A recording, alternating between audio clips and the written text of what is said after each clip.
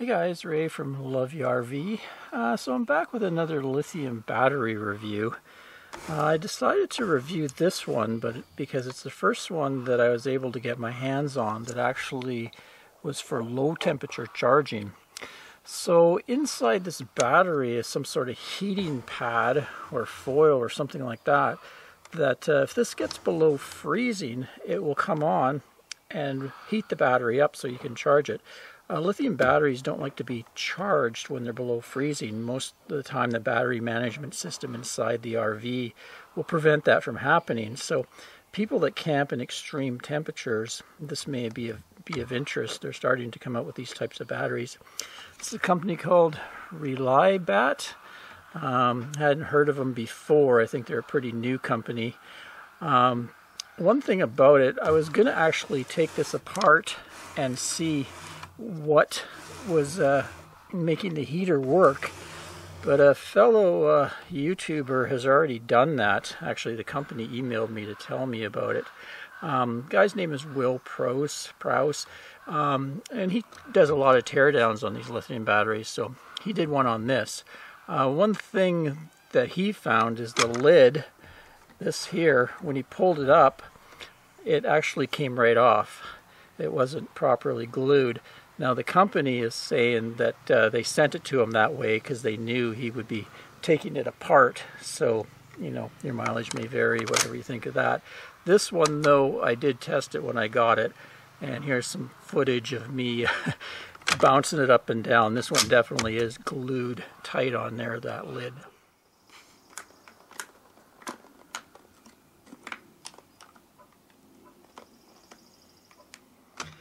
Okay, so the lid is on there really tight. Now since Will totally took this battery apart down to the point of removing everything, he even cut the plates that go between the cells, the bus bar plates, and he got a look at the cells and confirmed they were indeed like they advertise, kind of grade A cells. He said they were similar to the SOK battery. So I'm not going to do that. I'll keep the integrity of this battery in case I decide I want to, you know, do a giveaway to one of my subscribers. I don't want to give them something that I've messed with.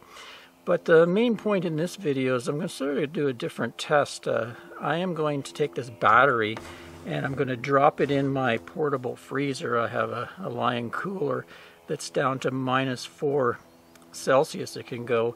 And I'm going to let it sit overnight, and then I'll pull this battery out of that freezer and hook it up to a charger, and we'll actually see what happens, see how it performs.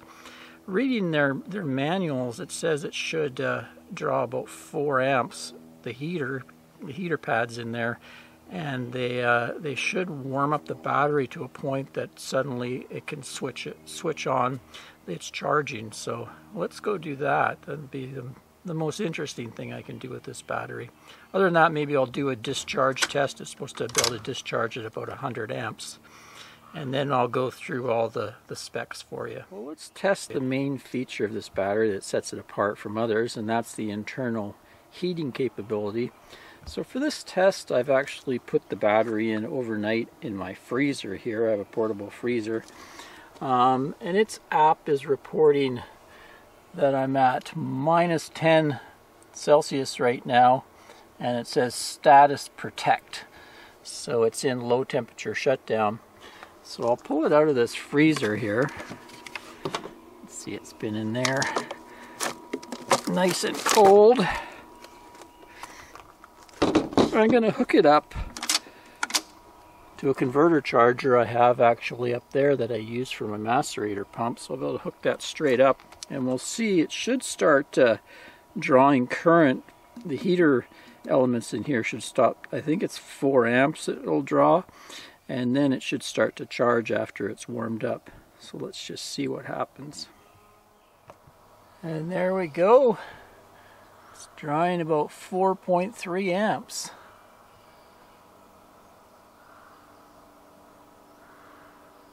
So that should warm it up enough to the point that it goes out of low temperature cutoff, protect mode, and starts to charge, which is the idea. put a timer on, see how long that takes. So checking in about the 9-minute mark. It's down to -4 Celsius, so it's warming up. After 9 minutes it's dropped from 10 to -4, and we're still pumping in 4.32 amps. Ambient temperature outside is right around 10 Celsius. Okay, 25 minutes have passed. We're still putting in 4 amps. The temperature has reached 2 Celsius as far as the app tells me about internal battery temperature, and we're still in protect status. Okay, just past half an hour, it's woken up, and you can see it's starting to charge. 32 amps, status is out of protect, and it's charging. And it happened when it switched here to right around 5 Celsius. So, it does work. Came all the way from -10 Celsius. Okay, so I let it warm up a bit more. It's reporting 11 Celsius now, and the charge current's up to 55.4 amps, which is basically the max of the converter charger I'm using. Let's do a current discharge test. So this thing's supposed to do 100 amps. Just want to make sure it's capable of that. So right now I'm just running a little heater there, and we've got 83.8 amps.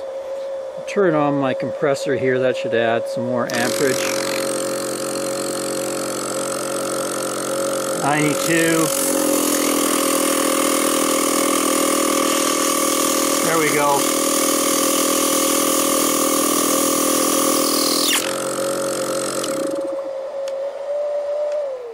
So yes, definitely capable of doing 100 amps. I think the specs say it can do up to 200 for 30 seconds. Give you a closer look at the terminals here. I find them a little light. It seems to be a problem with a lot of these batteries. They don't really put a beefy enough terminal, in my opinion. They have a bolt here. They call it an M8, 8mm bolt. I think it's about 1/4 inch.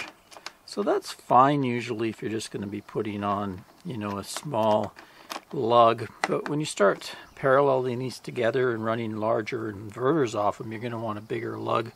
Like for instance, this is a 2-aught lug, 3/8. I can stack 2 on there pretty easily. 3 is not going to do the trick. You're going to have to get a different bolt to do that. Also, if you get up to like 3 and 4-aught lugs, it could even be a problem with 2 of them. So you can get, you know, more washers and bolts, stuff like that, but it would be nice if they would put a kind of a beefier terminal on some of these batteries. Anyway, I thought I'd point that out. Another thing, I've had people comment before when they've bought batteries with these you know, handles. Once you have the thing, you can't use the handle unless you were to angle things around like that. So that's just a minor nitpicky little thing, but I thought I'd point it out. Anyway, the lugs are they're workable. They're just okay. Okay, so let's dive a bit more into the specs and details of this battery, the features. The 2 big features here that sets it apart from a lot of the lithium batteries is, of course, the heating function that I demoed, and it also has the Bluetooth function. It has an Android and iOS app.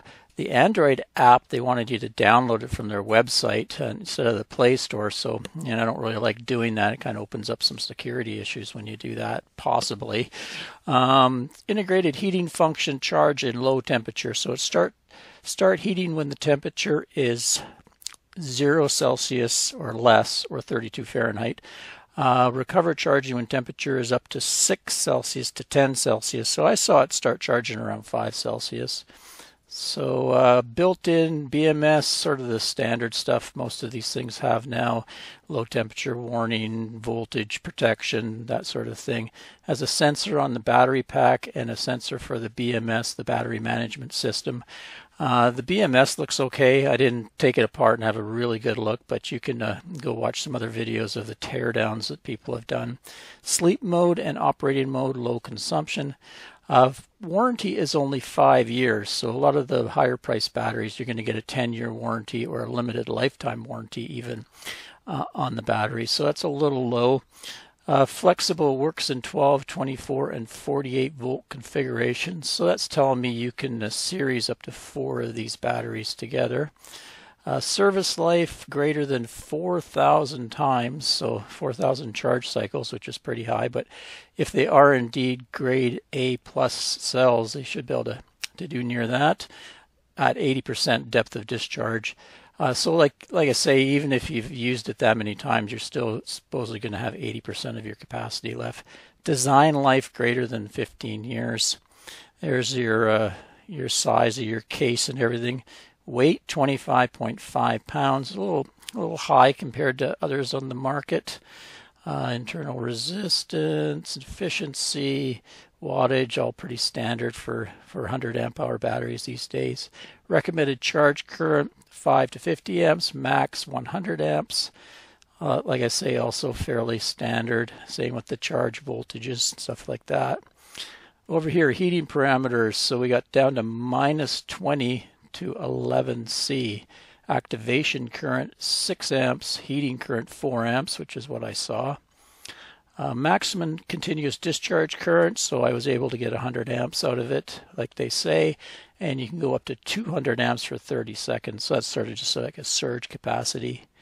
Voltage cutoffs, etc., etc., and a little bit more in-depth specs. But here is an important one: cell type, prismatic cell, 100 grade A plus.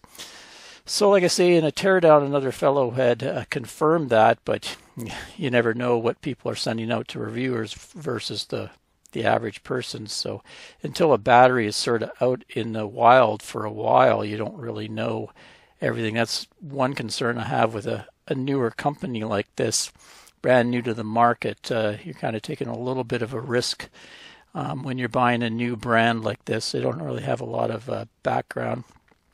Here's what it looks like inside.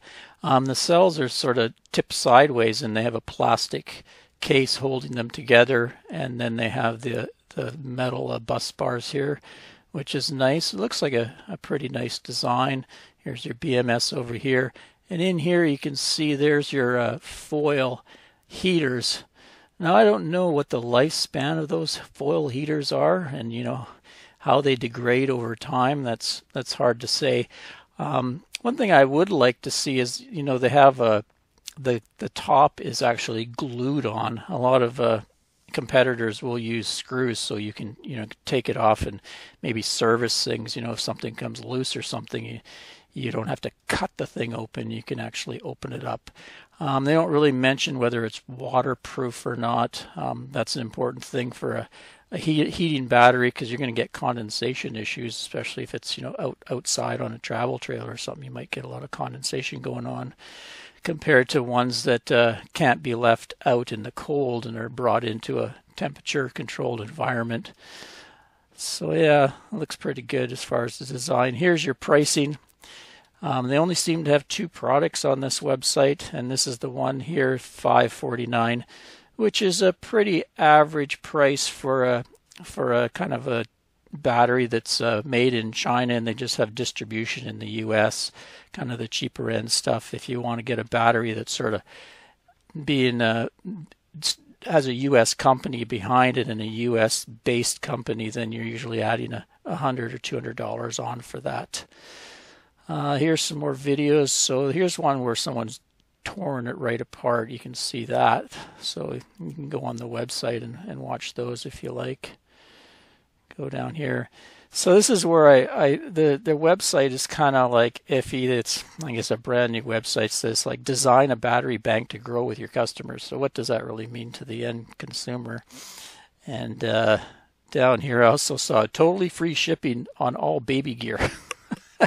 So I think they have a few typos on their website here. It doesn't really inspire a lot of confidence if you're going to be putting out quite a bit of money for a battery. And then here's their contacts. So say you have a warranty issue or something, that's what you're going to be faced with. You've got a map in China, a China address, a Jenny at RELiBATT as your contact, or through a website contact. So like I say, you're dealing with the paying a little bit less for a battery. It seems to be, if it's true, you're getting pretty nice cells and everything, and a fairly decent design, but you're giving up some support that's kind of North American based. Anyway, that's about it for that. I'm gonna maybe use it a bit here just to see if anything goes wrong with it after it's been used for a while. I'll come back and let you know. Till next time, Ray from loveyourrv.com. Cheers, everyone.